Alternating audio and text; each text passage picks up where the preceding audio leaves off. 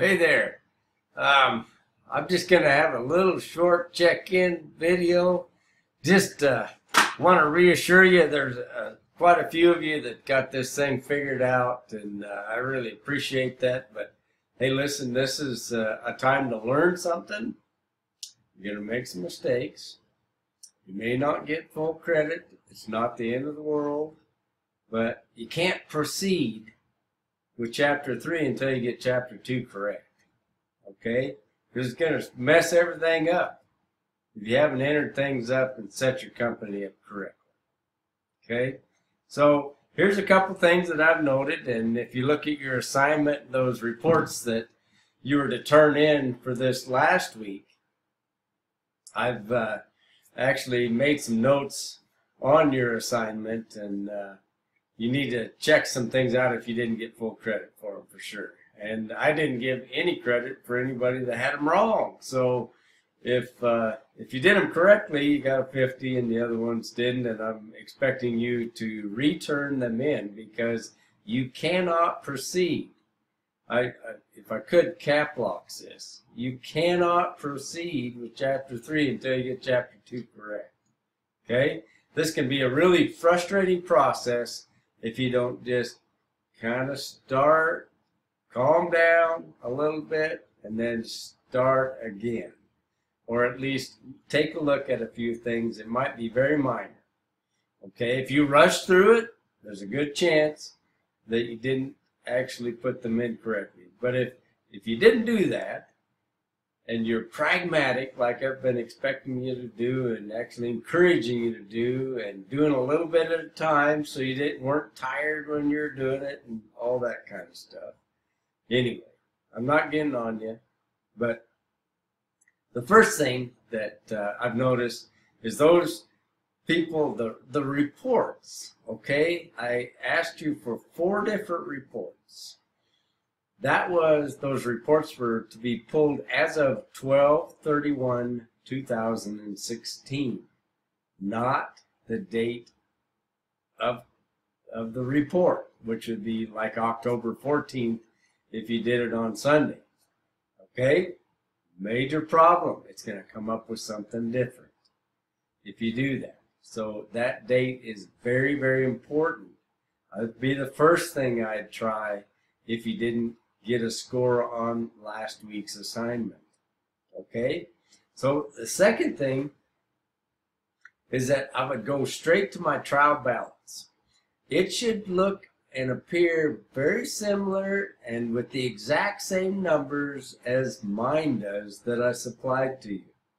Hopefully you saw it there.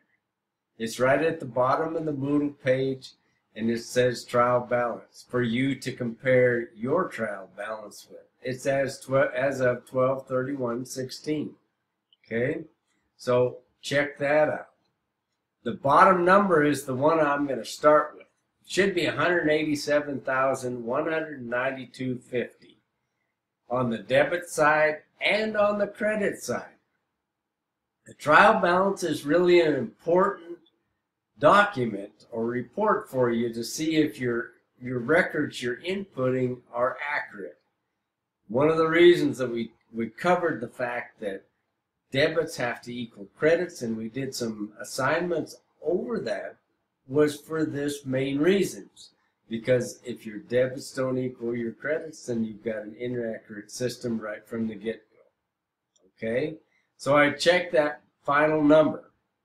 First, that trial balance has to be of 12/31/16.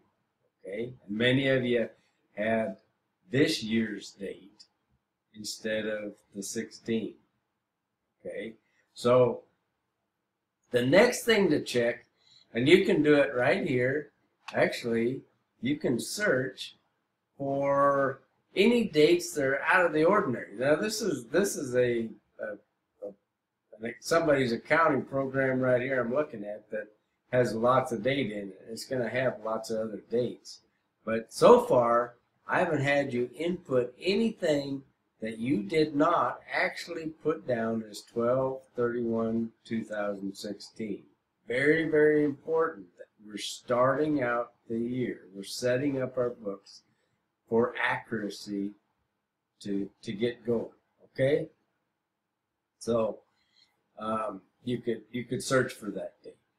Anything other than 12/31/16. You may have to look at different accounts under your accounting chart of accounts right here and look at if any of those were set up as a separate date. That happens a lot. Don't think you're in a in an elite category if you didn't get the right answers. Okay, could be that you forgot to put the right date and it defaults to the day you're inputting it. I've said this before, but I've taught this class several times, and QuickBooks defaults to today if you don't put the date that's required in there. Okay, so that's one thing that you can check for. And it's usually a very, very common mistake at this point in the game. So correct those dates. The other thing, and I did post something earlier on it, but I'm not sure if everybody got the memo, was deleting accounts in an accounting system to an accountant is something you don't do. Okay, QuickBooks allows you to do it. You have to be very, very careful about it. And so if you just indiscriminately go, oh crap, I just put that account incorrect, I'll just delete it. Well, actually QuickBooks doesn't delete it. It actually makes them inactive. And then when you pull reports for those dates that you tell it to, it pulls the inactive accounts into those reports. Big problem, because you then actually duplicate it. In some of your reports, there's up to 4 or 5 times of the same account because you deleted them more than once. Okay? A little bit of a workaround, and I'm not saying that this is going to make sense, but you may have to get some help. I'm only a phone call away. Okay, my office number is listed there. My cell phone's listed there too. Most of you are pretty good about not bothering me on the weekend. Most of you are pretty good about not bothering me at all. But I'm here to be bothered. So let me know if you're having difficulty with that sort of thing. I can go into your account and we can go through it together. If I go in there, I can go in there and fix it myself, but I'm not going to do that. That you wouldn't learn anything by that. Learning takes a little bit of change, and maybe even a little stress, and maybe a little bit of difficulty in order to get things correct. Okay? So I'm not expecting you to be perfect. I'm just expecting your reports to be perfect. Does that make sense? Anyway, this has been way too long.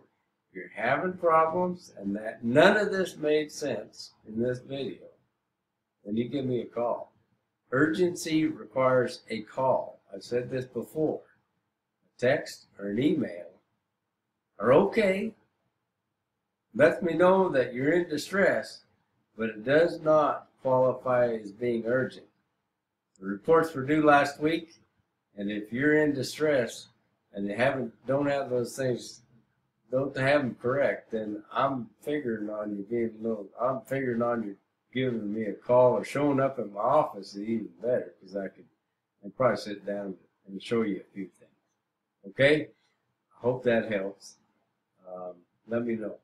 Okay? I really am. I appreciate. I'd rather have you get it right and go on and be a little bit less frustrated than go on with the week and be frustrated. Okay? So give me a call. Bye-bye.